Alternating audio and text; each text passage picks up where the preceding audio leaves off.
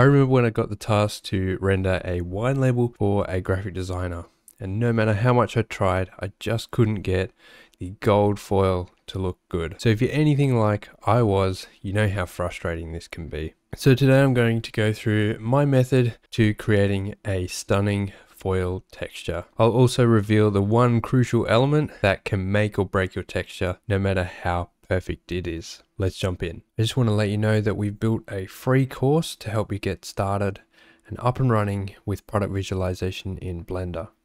And so if you just go to interactive.studio, you can sign up to a course which will go through a complete project creating a iPhone 15 render, and I'll go through modeling it all the way to lighting and rendering it. You can also find the link for it down in the description. So this is my foil texture that we're going to create today, and I'm going to break it down and try to keep it as simple as possible while explaining what is going on here. So let's have an overall look at the whole chain. So basically the foil texture is just this group here inside this frame. And so the rest of this is displacement over here. And then we've got the paper texture here. And so we'll focus on the foil texture, then I'll jump up to just how to mask the foil texture quickly. So the first thing we'll do is we'll rebuild this. So I'll have this sort of side by side and we can rebuild it. So we start off with a principled shader. So that's just Shift A to add a new object here, and you can just search there just by clicking, or you can just start typing and it will come up. So principled BSDF, this allows us to create our shaders and materials.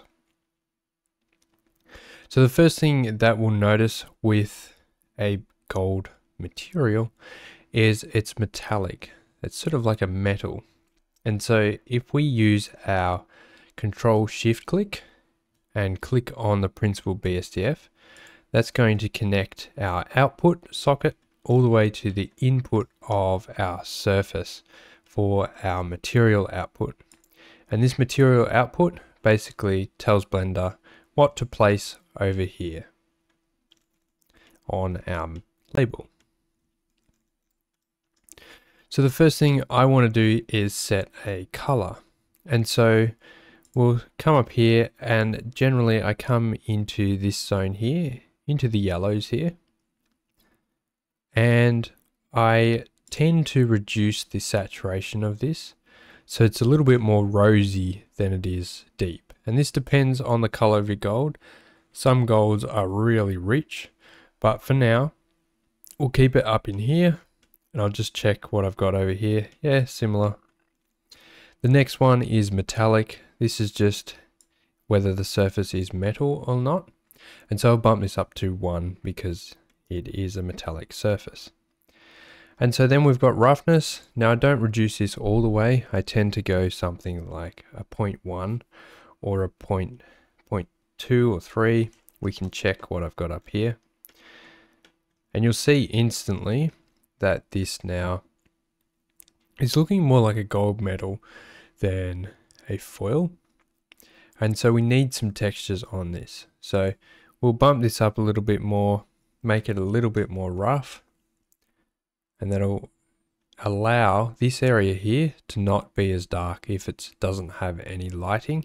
You'll see that if we drop the roughness all the way to nothing, this goes black, this area. And that's because there's no light bouncing off it. So we'll increase that to something like 0.2. It'll roughen it out a little bit, and this will diffuse some of that light and give it a little bit of color in those darker areas. So then the next bit that I would work on is this bump line here. So we want to add a bit of bump to this to sort of bounce the light off in different directions.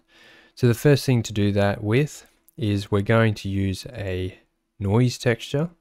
So let's place down a noise texture, and we'll go through some of the settings. So we'll go noise texture here. And if we go Control Shift click, we can look at this. This is with Node Wrangler, by the way. And the first thing you notice is this is off. So there's something wrong with this.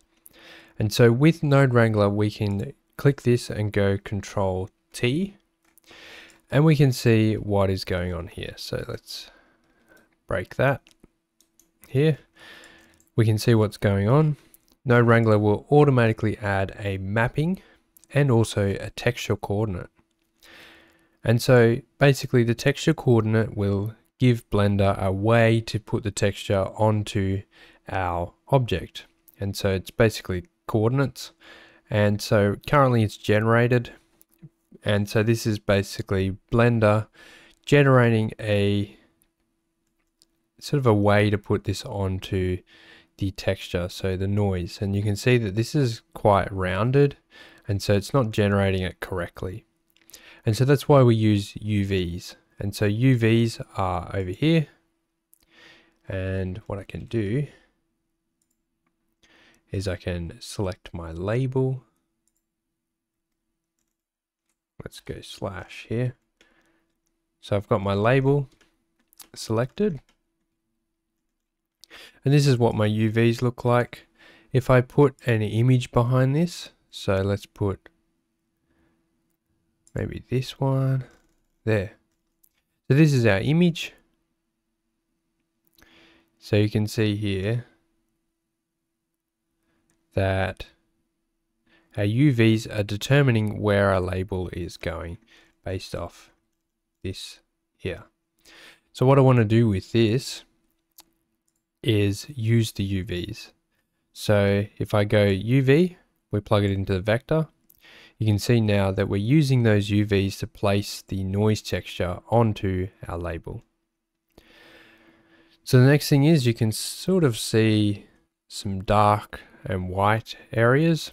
So we want to scale this. And so we want to make this extra small. And so we'll put the number up to something like 5,000. You can see now that's a grain. We'll go not as high. Let's go 500. And we get something like this. All right. So we want to change some more details in this because we need to get this into the normal. So to do that, we can use a bump node. So just search for bump. And we'll take the factor of the noise texture, which is what we're looking at right now, and we'll plug it into the height of the bump node. And then this will convert it to a normal map, which just looks like this. And this is a way for Blender to read height and calculate the light bouncing off this. So we can plug this into our normal. Then if we Control Shift click our principled, we're now mixing the metallic with the bump map. So the first thing you'll notice is this looks terrible. So we want to reduce the strength incredibly low. So 0.25, something like that. And sometimes we have to go extremely low. So 0.025, really low, something like that. The next thing I want to do is just play around with some of these settings in here. So detail, if we have a look at it, we can adjust this. So let's go to 5. And we can't see a ton. Let's add the roughness. And we'll take a look at some of the settings. We've got 0.5, details 5. Pretty much default settings for most of it. And then we come through to this. And so this is our texture. Another thing is if you box select all this and go scale on the Y axis, which is the vertical axis in this case, you can basically neaten all that up. So now we've got our foil texture. The next thing that we need to do is mask this. And so we just want it to look like this. So it's only showing here. And so you'll have to export an image of your texture that is black and white. And so you can pick either way around. You can say, I want the white area to be the label, which in this case will be the top slot. And there's an inverted color here, so this is what it looks like before we plug it into the mix shader. And so the mix shader will just mix two shaders together. So we've got one which is our paper and all of our design, and then the other one that's mixing is our foil texture. And so this image here that is our mask is telling Blender which way to mix it. And it's just inverted because I did it the wrong way around inside Photoshop. So inside Photoshop I did it where the black is the foil and the white is the paper texture. And if we plug that directly into the mix shader, you can see it's the wrong way around. So you can just invert it before it goes in there, and that will invert the values. So then we've got this. The other thing that I've got going on here is just a mix. So you can see here that we've got the mix shader, which is plugged into a noise. And so this noise is set really high. Probably doesn't need to be set that high because we won't be able to see the difference. But then that noise is plugged into the factor. And then that factor is set to mix, which means that any light values in this will show either A or B. So I think the light values show A and the dark values of this show B. And so I'll reduce this so that you can sort of see what's going on. Looks like we need some mapping here. We'll go to UV, something like that. So let's look at the dark value here, and we'll go to here. So factor, dark value is showing A, and so if I put blue in here, you can see this is our noise texture. See the dark value? When we control shift click here, it goes to blue. So they're just two different colors here. What I can do is mix two colors, and then I get something like this. Then we increase the scale, 500, let's go even higher, 1000. And then you can plug it into the color here, and it will just add a little bit more variance to it. Not necessary. I think this result is just as good here. So if we come up here and plug this in, it's just a slightly different color. So we'll add more saturation to this.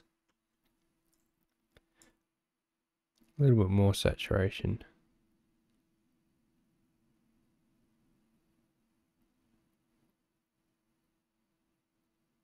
Something like that. We can also increase the scale a bit if we wanted. There you go. Alright, so the last thing to talk about here is actually just lighting. So there is a problem when you do foil textures, and that is if you don't have good lighting, it won't look good at all. So if I come in here and I've got lights, so we've got two lights here. These are planes, and this basically here is a color ramp. And so if I turn this on, let's rotate around, that's what my light looks like. See that?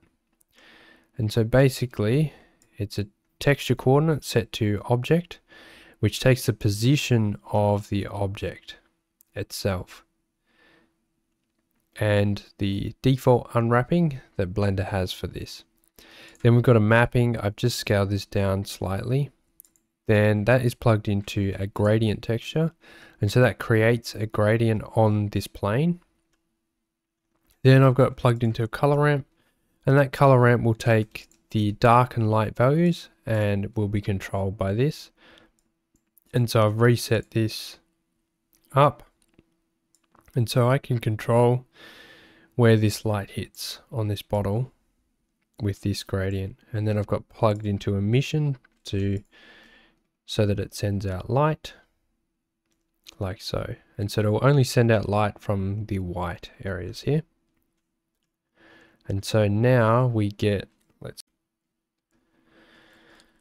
and so now if I look through my camera here, and I just rotate, we've got this light bouncing off there, and you can see it sort of fades off on the ends here on either side.